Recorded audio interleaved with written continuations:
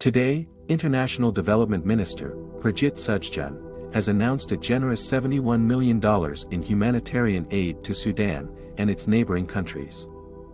The funding that is set to flow to at least 14 different groups will provide food, water, and other health services to internally displaced people. Sujjan has said, "The challenges are immense and they must not be faced alone. The situation is deteriorating and the Sudanese people still need our help." The funds are headed toward Sudan, South Sudan, and the Central African Republic. A large part of the funding will go towards the World Food Programme, Doctors Without Borders, and other organizations. The minister has mentioned that the crisis began on April 15, where bands of paramilitary and military groups caused hissing fighting throughout the capital of Khartoum.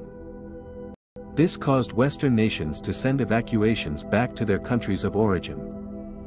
As of now, 2 ships are stationed off of Sudan's coast to ensure the safety and security of any Canadians. Moreover, the UN has sent the humanitarian chief, Martin Griffiths, to Sudan currently, and he is seeking clarified guarantees from the warring sides for safe and effective aid.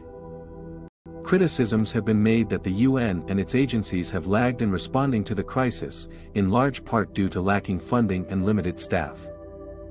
The Minister for Diversity, Ahmed Hassan, has noted that Sudan has hosted a large number of refugees from other countries that have now been forced to flee again.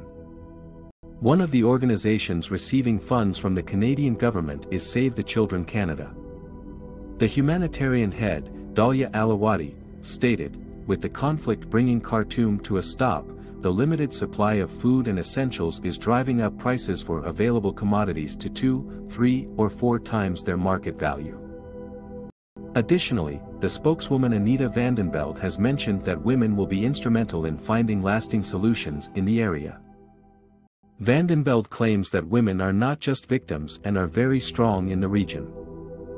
Parliamentary Secretary Anita Vandenbeld has noted that aid workers put themselves at risk every day to ensure the safety of those in need and gain insight on how best to respond to the crisis.